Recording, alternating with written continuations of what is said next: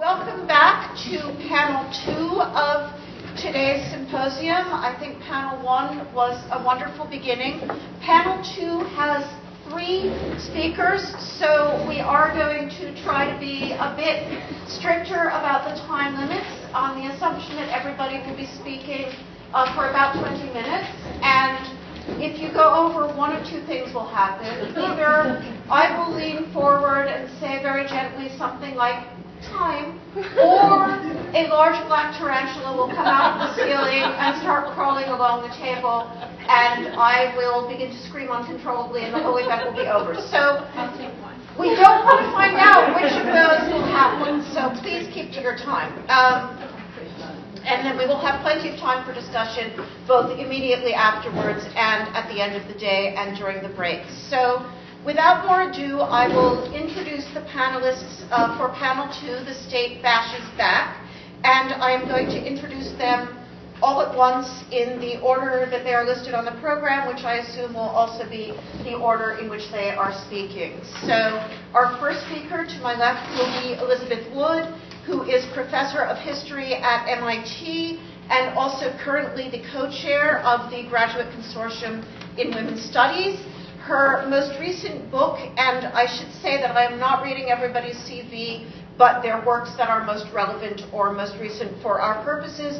Her most recent book is Performing Justice, Agitation Trials in Early Soviet Russia, which came out in 2005. And I also just wanted to point to something that I discovered only this morning, which is that Elizabeth also has a really cool website on the Russian Revolution, a kind of scholarly and student website, which you can find at web.mit.edu/Russia1917. So I urge you to check that out. Our second speaker is, and following in order after Elizabeth, is Laurie Essig, who is Associate Professor of Sociology and Women's and Gender Studies at Middlebury College. Her first book, Queer in Russia, explored how sexual otherness was thought about in Soviet and post-Soviet Russia, a topic that she still works on and researches. She is also a very serious opinion journalist and blogger in venues including the Chronicle of Higher Education, where she just recently had a fabulous column on trigger warnings, which I urge you to check out. I actually think this is a question that's of real urgency and importance to, particularly to the women's and gender and sexuality studies community. She also blogs at Psychology Today and various other venues. Our third speaker, Jyoti Puri, is professor of sociology at Simmons College, just over the way there. Her most recent book, Encountering Nationalism, is that still accurate, Jyoti? Yeah. Okay. Encountering Nationalism, which came out in 2004, examines questions of nationalism and the state from a feminist sociological perspective. She also co-edited a special issue on transnational feminist sociology for the journal Gender and Society. She is currently working on a book called Sexuality/State, Decriminalizing Homosexuality in India, which I assume today's talk is from. So please join me in welcoming our distinguished panelists.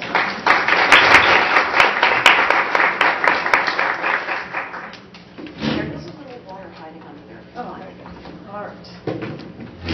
Can everyone hear me? Yeah. Good. All right. Here we go. The topic of today's talk is Vladimir Putin, spectacle and anti-spectacle, and I'm very interested in the ways in which Putin has obviously created a performance of masculinity, but then the protests of 2011 and 2012 created an anti-spectacle that is also about the performance of masculinity, but an alternate masculinity, criticizing his masculinity, criticizing his hyper-masculinity. So I think this relates to the prior seminar panel, which was fantastic, about issues of hegemonic discourse, issues of sexual citizenship, issues of tolerance, intolerance, and particularly Putin's own intolerance. So let's start, this talk is a tricky one because I have to take for granted a lot of things that otherwise I would spell out, but in 20 minutes we'll see what I can do. Since August of 1999, Vladimir Putin and his team have been running an obviously well-orchestrated PR campaign to manage Putin's public appearance. This campaign, as I've argued in a number of works, has been based on the articulation of a number of different masculinities, and I think they can be actually disaggregated, and I'll allude to them today, that appear to give Putin both super political status. He's above politics. He's the heroic male who unifies Russia through his masculinity. It's a way of avoiding talking about class, race, and even sexuality, because he is the top male, and his masculinity comes to show the strength of Russia, and that way you can avoid tensions over what is nationality in a multinational country. Russia is extremely complicated in terms of nationality, religion, and also class. And so this creates what I call a facade of autocracy, that he rules, he strengthens Russia, he'll hold Russia together. It also creates a facade of democracy, because he's the popular man, he's the man of the street, he's the tough guy that men at least theoretically can recognize themselves. So, but what I want to talk about today is how that spectacle began to fall apart and be deeply questioned in the 2011-2012 protests. The usual assumption among journalists and political scientists was that those protests after the Duma elections of December 4th, 2011, were primarily about unfair elections. And this, of course, is true. They were very much about elections, and they were very much crafted about that. But what I want to argue is that what, in many ways, Russians were protesting was not just, and even maybe not so much, the unfair elections as the phenomenon of Putin and Putinism, that they knew elections had been rigged already for a number of years, and at least the intellectual elites, and they accepted that because he was an acceptable president. But by the fall of 2011, it becomes unacceptable, and the unacceptability has to do with the excessive, constant repetition of his masculinity. So if we think about it, what we know about masculinity studies, right? It's masculinity as performance, that there are multiple masculinities, race, class, and gender really matter, and I'll show you why. That masculinities are relational, as Connell showed, with hyper masculinities, alpha masculinities. What does that do to beta masculinities? And that also masculinity is repetitive. And I'm not going to be able in the talk to talk about Crimea and what's happening today, but I think it's there's a way in which after the elections of 2012, Putin has tried to invent himself first as kind of the protector of the nation, and now I think he's gone back to an aggressive masculinity, because masculinity, you can't establish masculinity once, it has to be constantly demonstrated. The problem with Putin's hypermasculinity is that by 2011, what they were criticizing. Let me back up a second. The usual assumption is about protests, is about elections, and the second assumption is that usually, if it is about Putin, it's about Putin having too much power, that he's a dictator, and that's true. But what I want to address is the protests of Putin as a bad actor, and argue that the protests were quintessentially a response to Putin's excessive reliance on a stereotyped, monochromatic, and excessive masculinity. I see that the main pieces of this hypermasculinity that led to the protests were that it was demeaning to the intellectual classes and to the nation because it was too simplistic, that it was monochromatic and therefore boring, especially to the young people who came out on the streets and who were very vivid and polychromatic in their protests, and above all that it was insulting to men. Many of the, if I get to, I'll show you protest signs that said, "We are not sheep. We don't want to be led around," and there are a lot of, unfortunately, homophobic sodomy jokes, which I'll also show you. But above all, the problem has been his masculinity that belittles others, and this becomes intolerable. So I don't think I need to say much about the, can I do this just here? About masculinity, right? You all recognize it. it's been omnipresent. It changes over time, which I'm not going to try and do today, but that's important. And then what the protests did was that the protests and the regime mirrored each other. And they strive to create the inverse of the other. As one of my favorite journalists said, the regime falsifies the vote, and internet users falsify the appearances of the authority. So it's obvious that this kind of photo, as soon as you start thinking about it, carefully staged. Solo leader, on horseback, the Marlboro Man, overtones of Teddy Roosevelt, another favorite masculine icon if you think about Gail Betterman's work, if any of you know that amazing book. The photos, initially it was mostly a tough masculinity. These come out in 2007. The other key moment in the formation of that sort of masculine, virile, using virile to mean inaccessible to women, came out in the 2002 song, I Want a Man Like Putin, which will come up briefly in this presentation. So I want to argue that there are three masculinities he's trying to achieve. One is this heroic masculinity, the warrior who flies into Chechnya in a fighter plane. He has appeared in military uniforms. Then there's and also Putin as this is a picture of Putin in the same pose as the last Tsar, Nicholas II. He also, another heroic moment, flew in 2010 to help put out fires. Then there's the tough masculinity. This is a joke. This is a meme. There were a lot of memes. In his famous phrase, we'll catch the Chechens wherever they are. If they're in the outhouse, we'll rub them out in the outhouse. And this is a joke. But with his characteristic aggressive face, and another side of the tough masculinity as Putin on a Harley Davidson, also in 2010.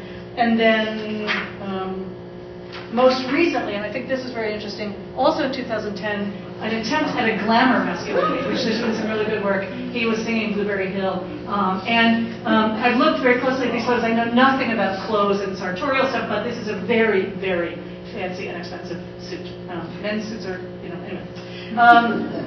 So I just want to quickly, this was the 2008 discussion of Become a Man Like Putin.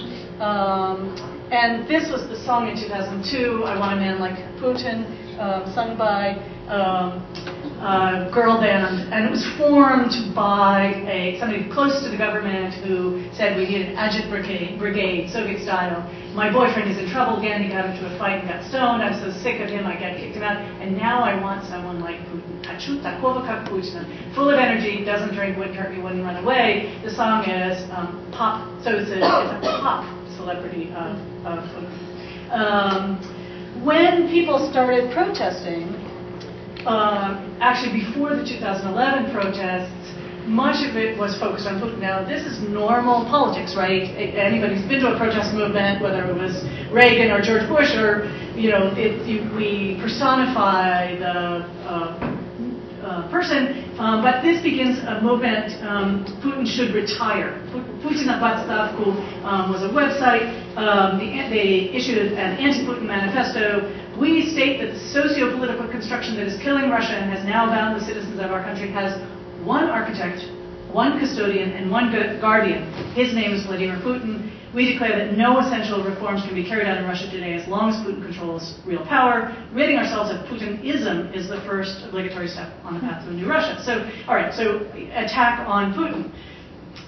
The regime in the summer of 2011 makes a number, summer and fall, especially 2011, makes a number of mistakes, I think. The first is they create this campaign, I will rip my shirt for Putin. Two slides, because this is so, you can see they were going to have an army of Putin. I think part of it was they had run out of, in 2007, 2009, they showed him on vacation in a horseback, and now they need a new form, so they think, oh, we'll try this. And this comes up in the protest, so this is why I have to show it to you.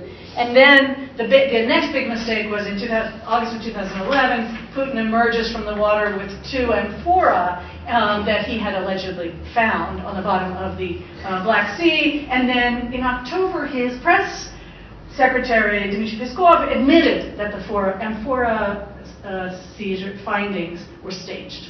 So why were they starting? I think my guess is that they were getting a little bit cocky. They thought as they headed into the December 2011 elections that they were going to be fine.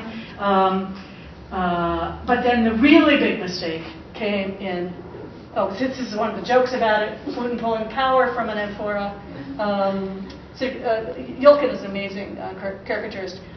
They then held the big United Russia party discussion on the 24th of September and said that Putin and Medvedev were going to trade places. This became known as castling, which is some kind of obscure chess move that if you play chess, you know. But what's important about it is that Medvedev then says that he had known for a long time that they were going to switch places. He doesn't say exactly that way, but we had known for a long time. And the problem with this is it completely pulls the rug out of the notion of politics. If the top leaders know and are planning in advance what's going to happen, where's politics? Where are we? Who are we? And the sense among Russian viewers was one of deep humiliation and embarrassment and frustration. How can they be deciding it all in advance? In addition, there was a feeling that politics becomes boring. You know, if he's going to be elected not only for the next 4 years, but for the next 6 years, a move that had just been brought in recently, and then another 6 years after that, will we ever get any real politics? So then we get satire on that subject. This is Putin and Medvedev on the same occasion. Then we get castling. It's hard to see, but on the top, Medvedev's on one side and Putin's on the other. And then on the next 2 days later, they just switched places. So, you know, what good is that? This is magic. Putin gives rise to more Putins. Magic becomes also a lot of jokes about magic. Now we get the sexualization of it all. Putin and Medvedev, now I'll be on top. Right? Sexual, and the whole question of who's the dominant figure. That fall, we begin to get a series of protests. The first one that criticizes him for his masculinity, Putin tried to appear at a prize fight, a mixed martial arts prize fight, and he's booed in the amphitheaters. And I would argue, and I don't have time to really develop this, but this is the beginning, the first failure of Putin's tough working class masculinity, his machismo, when people begin to say, we can speak out, we can talk about this. And then they also begin to criticize the whole notion of PR all the time, everywhere. The regime tries to run a little focus group, Putin as the father of the nation, and who's going to vote for Putin. And 90% of the respondents say, we're voting for this other guy. You know that we're not voting for Putin. They harken back to these 2006 photos of Putin kissing a child. So that's another myth that begins to get questioned for Putin as the father of the nation. But the one I really want to look at is this notion, can I run that silently? With can you do that for me? It's got a minute of advertising at the front, but with Kiki's help, I think I can do this. So we then get 3 songs that I think are really, really interesting. The first is called "Putin is Coming to Us in Haluyova." The second one is called "Our Madhouse is Voting for Putin," and the third one is "I am a man like Putin." And what they do is they revive an older Soviet era of barred singing that is done. I'm just going to play 2 seconds of this so you can hear the gravelly voice. That is done with a gravelly voice in the kitchen among friends. So that there's a male anti-PR, and the commentary on these songs by the singers shows it. So if we plug this in, oops, all right, I'll play just like Just enough to give you a taste of it. I think it's muted still. Oh, yeah, no. Okay.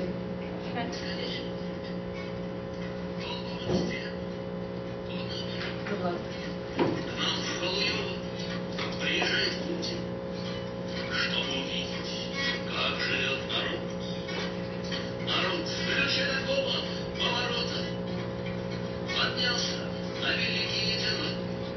Okay, we just have to stop because. So what Andrei Makarievich, who is a very famous rock singer, sings is Putin is coming to us from Khaluyova. Khaluyova is a backwater. It says, to see how the people are living. Khaluyova is also plays on the word for lackey, Khalui. And the lyrics describe how hobos are taken away, the muck is cleared off the streets, and a welcoming party gathers at the newly built railway stations. We've got all this Soviet emphasis on the fake, the pretend, Potemkin village, as we said. And the people are painting the grass green and the sky blue. The United Russia Party members are fighting to greet Putin and give him bread and salt. And so what it is it's a critique of the beta masculinity, the sycophancy of people themselves, but it's also, then he says, we're either beating our heads against the wall or the other way around. And Putin is coming to Khaluyova. So there's a sense of this Soviet-style rejection and he says, we've already been told who's going to be president. It's not about Putin, it's about the feeling that even the last crumbs of our right to vote are being taken away from us. In the next one, our madhouse is voting for Putin, which was made by a group called Rabfak, which also has Soviet overtones of the Workers' Study University. Go to the next one. It's got the. In this one, this morning, the words are. This morning, I asked our doctor on round. So it's I don't know if we should play it. The idea of it is that it's taking place in a nut house.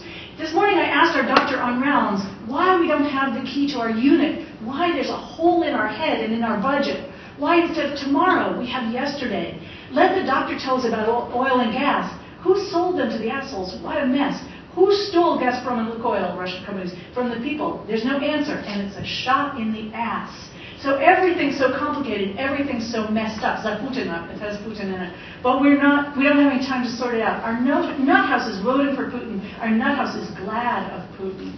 So he said, and then what's interesting is the composer said, the song is not about Putin. He said, the hero of the song is a sarcastic 50-year-old man who was born under Soviet power, absorbed all the miracles of Soviet propaganda, and lived through the 90s. He's found himself completely outside of contemporary life. He doesn't, he's outside what we call the age of modernization. He has a strange kasha in his head. And then here's what he says. He says again, the song isn't really about Putin. We know practically nothing about Putin except what we saw on television. Here stands a familiar figure with two amphoras. Here's a familiar figure flying. At the same time, we see some kind of PR. This song is a reaction to the PR. The PR is becoming extremely different from what we see around us. That's why we have a sensation of schizophrenia, which is also a Soviet trope.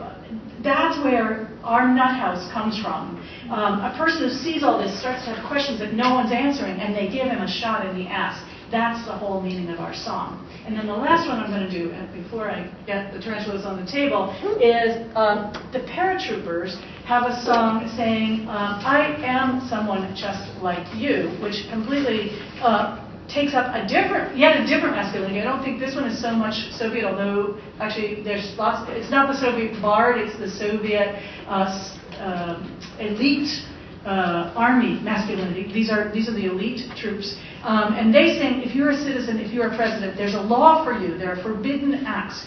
Don't steal money from the treasury. Never lie. Be open to all. Keep your word. You've been president for 8 years and now candidate again. Look us in the eye. I would like to trust you, but you've lied for many years. And then the refrain is, you're no different from me. Ты такой же, как я. You are like me. A person and not a god. I'm no different from you. Я такой же, как ты. So the original song was, Я хочу такого, как Putin. I want someone like Putin. And they're saying, I am someone like you. And you are someone like me. You're no different from me, a person, not a god. And I am someone like you, a person and not some hick.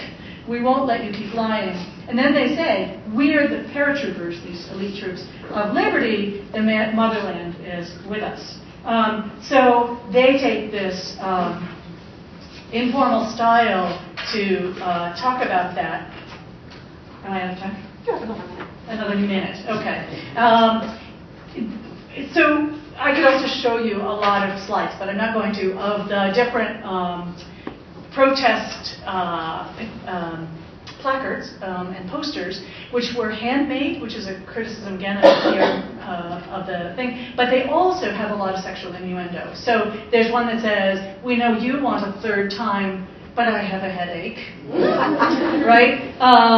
Putin himself said of the protesters who were wearing white armbands to symbolize their both their pacifism and that this was a new kind of colored revolution as they had in Eastern Europe. Putin said, frankly, when I looked at the television screen and saw something hanging from someone's chest, honestly, it's indecent. This is Putin. But I decided it was propaganda to fight AIDS, and that they had hung up, pardon, a condom. Right? So I have to, let me just quickly go through all of these and show you my favorites. They blew us all up. Is like a condom, which means they deceived us, right? And then a series of posters against Putin that show him with condoms. This is a joke of Putin as a condom. Поехали, let's go, was a famous phrase by Yuri Gagarin before he took off into outer space. So it's like, can we get Putin out of here? Can we get rid of Putin and form? And then Happy New Year, dear friends. Wearing the condom. Who lost their little ribbon? Warning: do not reuse Putin and a condom, and the same thing. So that's a different story. But so we can end here. But what is my argument? I want to say that this choice of the Putin administration to rely on masculinity as sort of ersatz ideology has been very costly to the regime. It's the same mistake that Tsar Nicholas II made, thinking that he could be close to the people and be the Tsar at the same time. The problem is that this kind of masculinity has to be constantly repeated, constantly demonstrated, and it's wide open to criticism. When he first brought it in, it seemed to indicate that he was more authentic. He was not fake like Gorbachev, whose language was too messed up or too complicated. It was not fake like Yeltsin in his later days, pretending to disco. This was a real man, Putin. But the problem is then when it begins to be so clearly performed, no one believes in it. And then people begin to say, wait a minute, we're going back to our Soviet ways of at least that was authentic. That was in the kitchen. That was for ourselves. So, sorry for a very complicated thing.